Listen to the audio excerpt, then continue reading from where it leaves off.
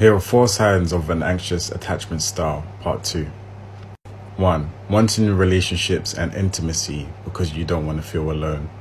There are a lot of people, especially nowadays, they can't be alone. One of the best things you could do for yourself is learn how to be alone and how to love yourself. This way, when someone comes into your life, they're going to be a bonus and they're not going to be a need. 2. A strong fear of criticism and rejection. One thing you have to realize is that people will criticize you. People will always have a judgment no matter what you're doing. So you can't live to please anyone else but yourself. And you have to also understand that rejection is a part of life. Rejection is actually a great thing. It can direct you in the places you need to be. So don't see it as a bad thing.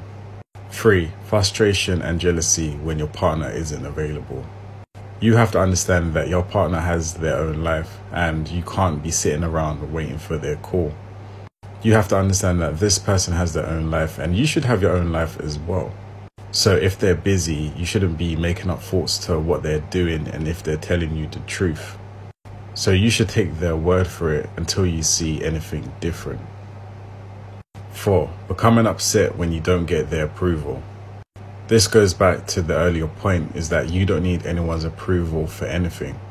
Even if you value that person's point of view, you have to understand you have to think for yourself sometimes and not always what someone else thinks or feels.